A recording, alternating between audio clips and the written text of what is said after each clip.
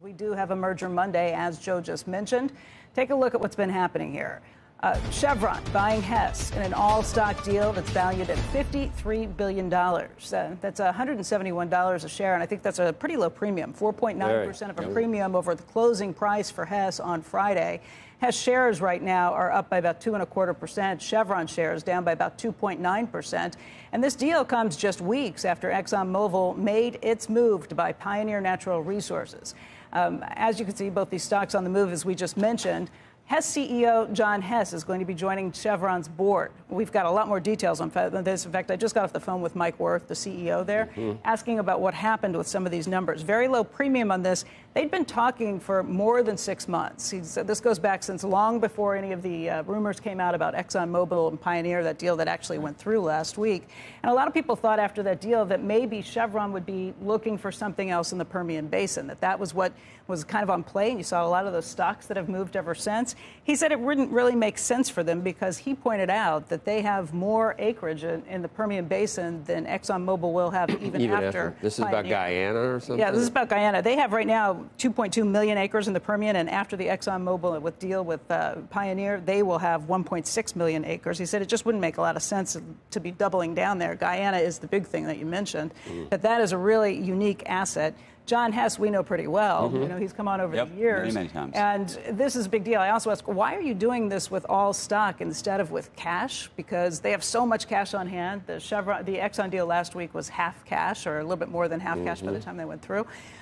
This is a situation where he said, look, they don't like to do deals in cash because oil prices move so much when you're dealing with a commodity. If it's at $90 now, if it went down to $60, you look like you've overpaid for it, and the other side looks like it's sold at a dumb price if it goes up significantly. This is like overpriced cats for overpriced dogs. Yeah. But then I asked him, too, if this has to be a tax situation, too, for John Hess, because I think the Hess family, between their trusts and things, on something like 8% or something around that. The stock.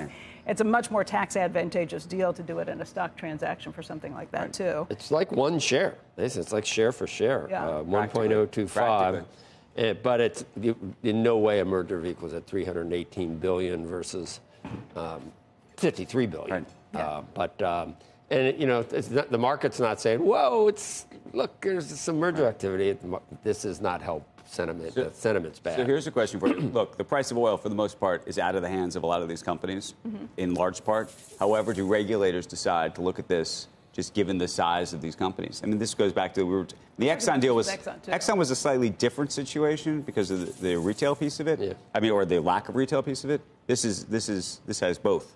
And so I just wonder if you're, especially regulators named Lena Khan. I'm just asking the question. I would think that she's waking up this morning looking at this and saying someone's got to make a phone call today. Big is bad, right? Oh, I can't imagine they won't.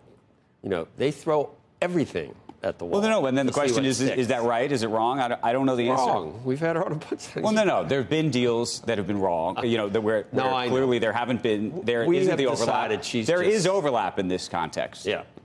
A couple of things just for shareholders. They are holding a conference call at 7:30 Eastern time this morning. But ahead of that, I'll tell you a couple of things. They are planning on taking all the cash that they're not using on this deal and giving a lot of it back to shareholders. They're going to be increasing their share buybacks by $2.5 billion to $20 billion per year. And come January, they're going to be talking about increasing, or they're not talking about, they will be increasing their dividend per share by 8% to $1.63 a share. That's going to be what they're doing with some of this extra cash that they have left over. By the way, the company points out, Chevron points out, Mike Wirth says that their free cash will double by 2027 under this deal. So they're looking at it in a lot of positive ways. And again, this has been going on for more than 6 months. These talks have been going on for a very long time. 3.6% yielder right now. Right now. Not too shabby. And Mike also said that they have increased their dividend per share by about 6% annually every year. They're going to, and that's double what any of their competitors are in the market. Any of the big competitors, they're going to be increasing it by 8%, so by even more. And that's what they're doing with the cash that they're not using on this deal, since it's an all-stock deal. I mean, was there any discussion about is it going to be a Chevron truck at Christmas? Do you know? Is that instead of the Hess truck? That's a really good question. I did not. No kidding. You know the Hess is a great brand. It is a great brand. And the Hess trucks we've had for forever. Well, will they keep it though? for Hess airplanes and Hess helicopters and Hess. It's been a gift we've had every year from John Hess. No, but do we know if they're going to keep the Hess brand at the retail? At gas stations across the country. We don't, but I would. I think you wouldn't. You wouldn't? Why? You'd want Chevron? Why you have this? You have Chevron already as a brand. Because and why do you want to? Because of the trucks. But why do you want to spend the money to market both brands? Well, they're probably not calling it Chevron Hess. Like no, Exxon they're going to call it Chevron. And they'll knock out every marketing expense that they have currently. Why, they don't need to have two marketing departments and two ad campaigns. I'm just personally would like to see the Hess trucks still. All right, asking. Find out. We'll find out. We can find out because we'll have more details. Yes, we will. We'll have more details as we go through the morning. But again, big deal on a Monday morning. Huge. Yep. And Mike Worth's legacy deal for, not that he's old. What happened? Mike Worth says we're still working on the plan for the trucks. They are very important to John Hess. So, yes, we're in favor of that, too. What, you say it here and it comes out there. Now, is that how it works? No, they say it there. So that, good. Yeah. Keep your phone right there.